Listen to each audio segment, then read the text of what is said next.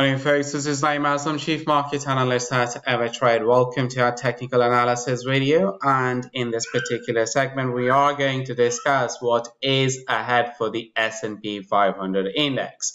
So let's begin and let's start looking at the price action. But as always, before we do anything further, it is important for us to go through this disclaimer and risk warning slide. So anything which we'll be discussing in this particular video cannot be perceived as an advice. If you are seeking for one, please do consider consulting with your own financial advisors. Now, let me bring out the MT4 platform. Excuse me.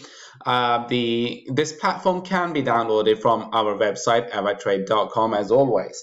Now, many of you have been asking us, okay, can you please have a look at the S&P 500 weekly chart, and can you please describe why the market is going to go from here, and then what is your view of the market?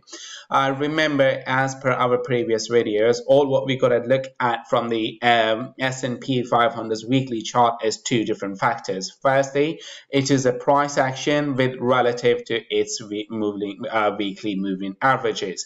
In green, what you have is your 200-week moving average. In orange is your 100-week moving average, and pink is your 50-week moving average. Clearly, the price has crossed above the 100-week moving average. We covered this in our previous videos. If you haven't seen that, please do go back and have a look at them.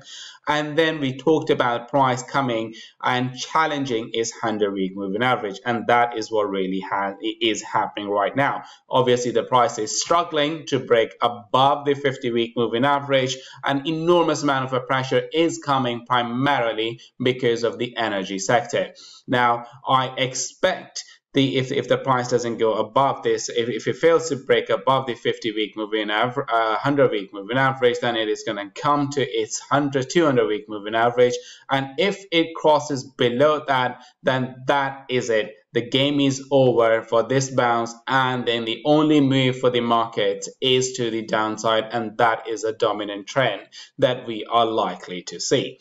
Now, with respect to this Fibonacci ratio, this was some of you may be wondering is what is happening over here. Now, remember, folks, I am performing a long-term analysis over here, so I'm not looking at intraday price moves. I'm not looking at even any of the hourly charts or anything like that. I'm really looking from a long-term perspective, and that's what we're trying to define over here.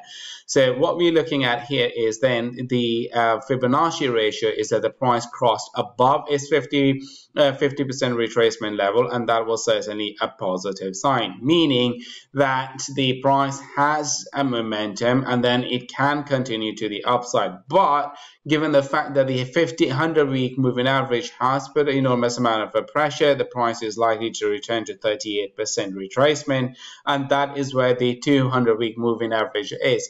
Now, if the price fails to stay above that, then like I said, the game will be clearly over, and then that means that's it, that this 50% retracement was the maximum rally that we were going to see, and then the price is highly likely to revisit this low. And I just wanted to repeat that again. If the price breaks below the 38% retracement, and if the price breaks below the 200-week moving average and stays below that, it is highly likely for the price to come and revisit its COVID-19 lows. All right, folks, that's all for today. I'm just gonna keep it small and sweet and speak to you guys tomorrow.